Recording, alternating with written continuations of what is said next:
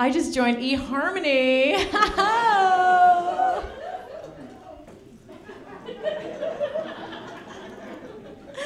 359 matches already. Killing it. Look, I don't know if I'm gonna meet the one, but that's just under a year of free dinner. So I'll be fed. Now, the real reason why I have so many matches so quickly is because I clicked the area on the profile that said I wanted to be matched with men of all cultures. I didn't want my computer to think I was racist. And now I know Pacific Islanders love the Sunah. So many love me. But as you guys can probably tell, I'm super good on dates. Woo! I'm feminine and girly and warm and fuzzy. I never act like some weird man version of myself, you know. Never. I'll give you guys some tips. I was on a date, super cute guy. I liked him so much, like snappy shirt dude. And he walked me, at the end of the night, he walked me to the door. And he said, we should do this again sometime. Of course.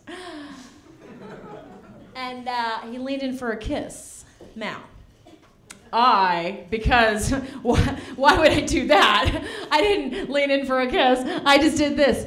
Talk again. Talk again. How awesome was that, guys? What? I play so hard to get, nobody gets me. And the best part is we never did. Talk again. Which is totally what I intended. Clearly. Do you ever get so depressed that you start thinking having a baby is a great idea? Just for the company?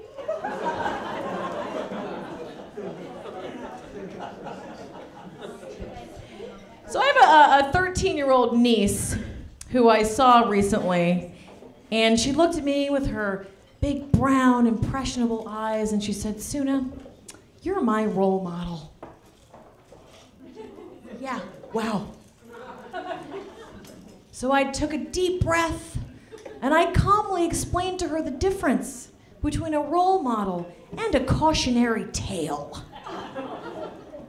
Thank you very much, you guys. I'm Sunah Bilsted.